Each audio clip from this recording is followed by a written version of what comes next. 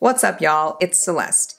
I am now finally at the end of my Accutane journey. I've been taking it since the end of November, so I'm almost 7 months on Accutane. I'm going to call this a 7-month update. It's really more like 6 3/4 or something, but 7 months is a little bit closer. So anyway, I believe my last update was at the 4-month mark, and at that time it seemed like I was getting close to finishing my treatment, but I ended up staying on it a little bit longer because my dermatologist, basically, like, the way that Accutane works, I can't remember if I explained this in the last video, but you're trying to get to a cumulative level of Accutane in your system. There's some formula that you use that's based on your size and weight and stuff, that you want to get to a certain level, and after that point you should be clear. But I guess there have been some more studies recently, or I don't know, maybe my dermatologist just got more information about this, but there's some indication that it might actually be better to go above that level and to just like go a little bit longer, there's less chance of having reoccurrence later if you do that. And my side effects really haven't been that bad. I'll go into that a little bit more detail in a second, but because of that, there wasn't really any reason for me not to continue taking it. So I just went along to the point where my dermatologist recommended, and so now tomorrow is going to be the last day that I actually take it. So as far as side effects, I really haven't had too bad of side effects overall.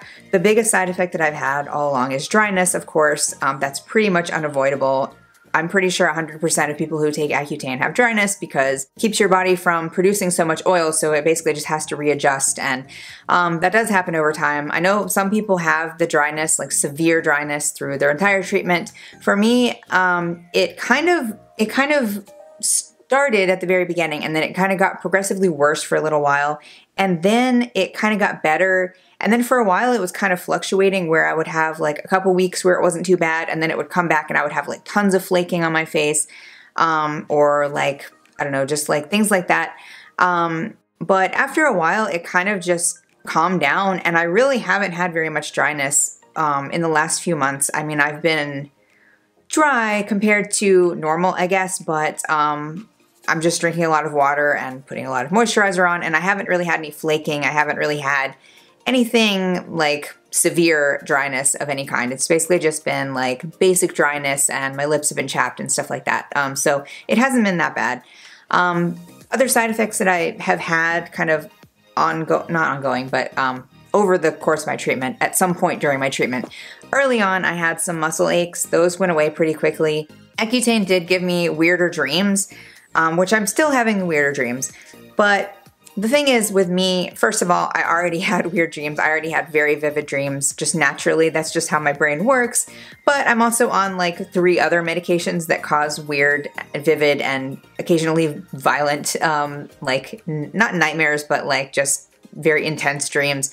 So I guess the Accutane probably is still doing that to me, but I'm so used to that like that's not something I even really think about.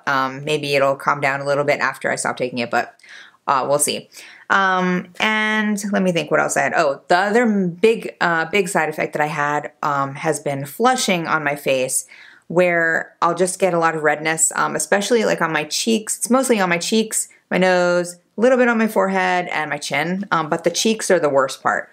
And it's kind of sometimes happens randomly. Other times it happens when I get nervous, which I guess it's kind of like an extreme version of blushing. Also when I get overheated, like if I'm working out really hard or something like that, which all of those things are like times when your face already has a tendency to get redder than usual, but it's beyond what has been normal for me. So that I think has gotten better. I don't have it happening just randomly all the time like I did for a little while. It is still happening, and I'm hoping that's going to go away after I stop taking Accutane. I know it's possible that it won't. I know I've read accounts from people who had that as a side effect and it didn't go away. If it doesn't, then to me it's a better trade-off. I would rather have that than to have acne, but I'm hoping that it'll go away. because it is kind of annoying and like it makes me self-conscious and stuff. But I think that's pretty much it for the side effects that I had. Never had any mood stuff. I'm trying to think of what the other big common side effects of Accutane are. Like with the dryness, it's always been pretty much relegated to like from the neck up. I did have a little bit of dryness on my torso, and I've started moisturizing more in that area, and it never got any worse, and it's not even really that bad now. So that hasn't really been a problem, but I never had dryness on the rest of my body. And I also, even on my face, I never got to the point where like when I first started taking Accutane, or when I was about to start taking it, I of course looked up a lot of videos of other people talking about their experiences and their side effects and everything. And there were several people who had like really bad styes in their eyes, or like their eyelids got dry, and like, I don't know, just all this kind of like more extreme stuff than I ever had. I never really had anything like that. It's just been normal dry skin, but just like worse. So yeah, so I guess I've been pretty lucky with the side effects. And I think that's everything that I either had or can think of that are common side effects. And I know I've talked about some of those before, but I kind of wanted to just run through them again, just because I have had several people asking me about those things. And so hopefully that was a complete list, and that'll be helpful for anybody looking this up. As far as my face, like the, not side effects, but like the intentional effects of Accutane, my last update was at the 4-month mark, and at that time I had one bump pop up about a month before I took that video. So it was like at the end of February, I had one bump pop up. That's the last bump that I have had. Like, I haven't had anything else new since then, which is amazing. It's been just like unbelievable.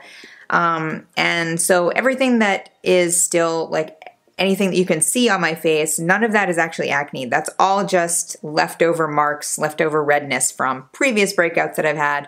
That is just taking a long time to fade. I know it can take a while, but it definitely is a little bit better than it was.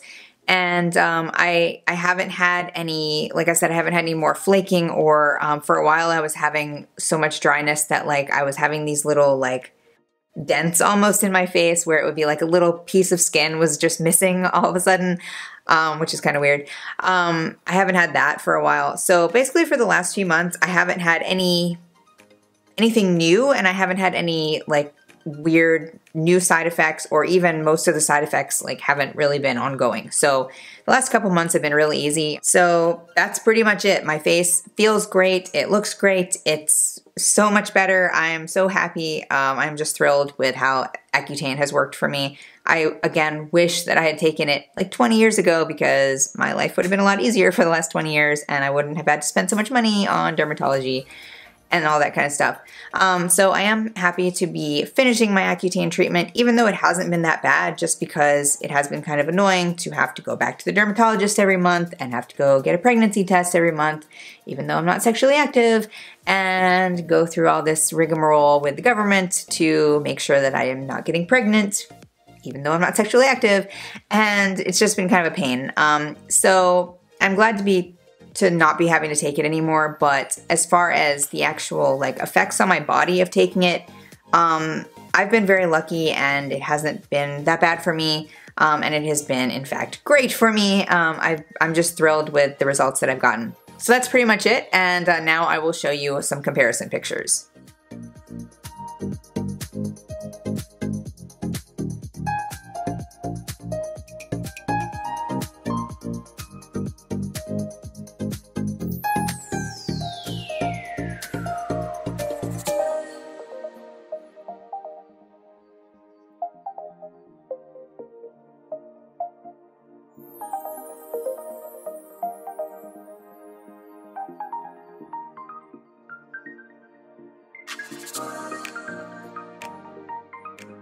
My dermatologist said that if I do get a reoccurrence of acne, that probably won't happen for several months, like maybe 6 months or so.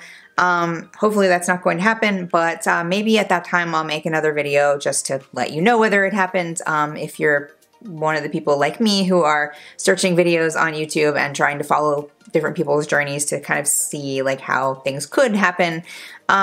So maybe I'll come back and do that. But otherwise, I don't feel like I really have anything else to say about Accutane, because I'm done with it, hopefully. And hopefully I won't have to go on another course of it. Yeah, so if you have any questions, of course, you can always leave them in the comment section below. And if you like this video, give it a thumbs up and subscribe to see more of my future content. Hit the notification bell so you don't miss anything. Thank you so much for watching, and I'll see you next time.